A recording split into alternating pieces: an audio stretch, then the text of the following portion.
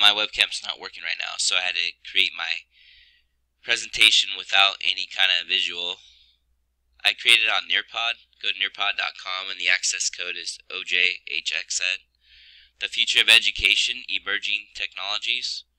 How did we get here? In 2016,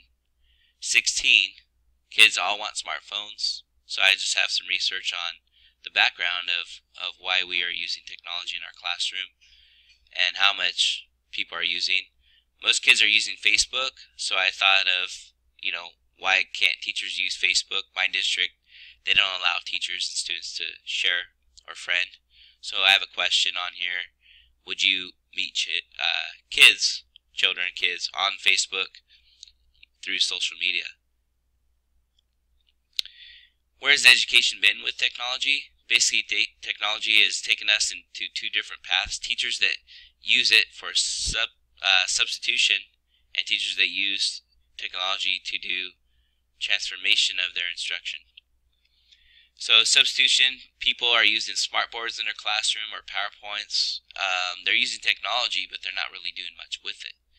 They use document cameras or projectors. They're not changing how students are learning. What we do know is that teachers need to transform their classrooms, and there's many reasons why. Here's a study from 2015 that took a look at all the things we need to do in our classroom.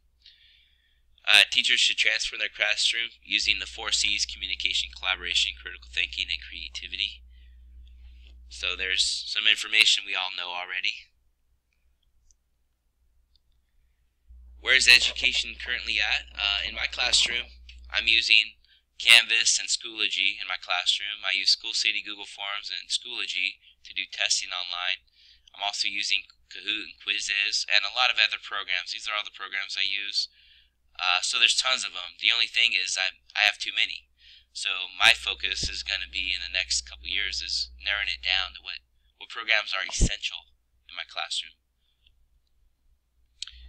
Technology is not only useful in the classroom, it's also used in the professional world. So here's a study that was done, and the CEO of IBM just talks about how collaboration promotes better productivity in their company. Do you allow students to use cell phones in your classroom? I do. I think that it's productive and it allows students to be able to access the internet, narrow the technology gap that we have. Students that have cell phones are able to get online anytime, anywhere. Where's education currently at?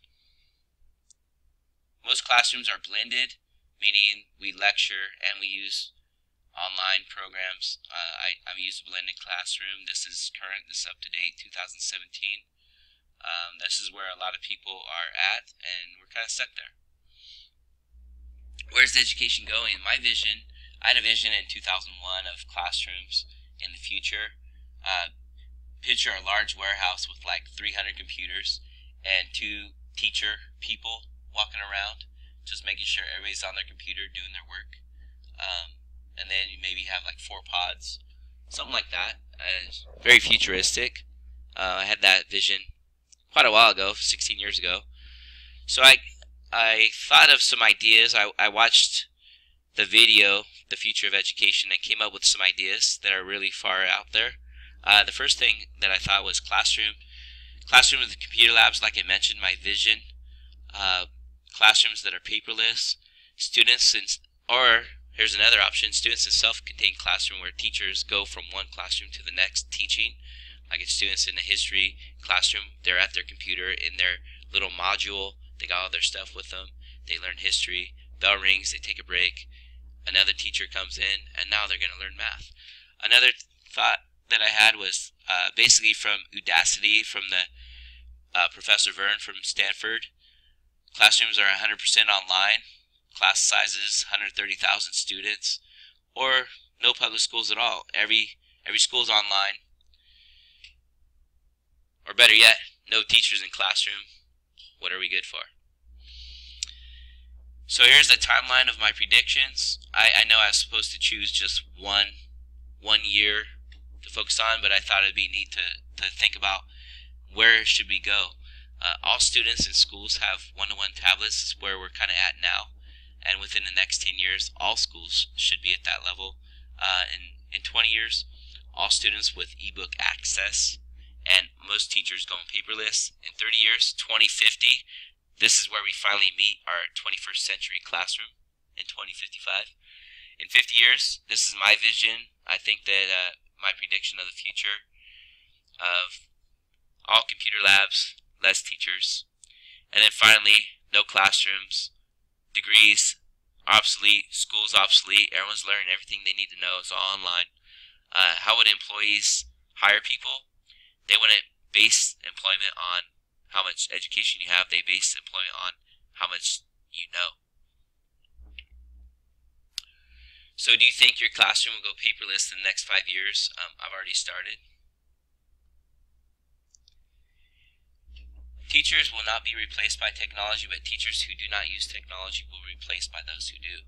I've seen this quote quite a few times. I really like it. I try to use it as my signature, but my first email I sent to a veteran teacher, he ran into my classroom right away and said, technology is not the answer to everything, so I kind of removed that signature, but I like it.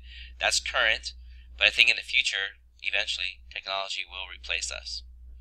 We're going to be indispensable, or our predecessors will be indispensable. Do you think teachers will be replaced? I do, eventually. And there's my reference. Thank you.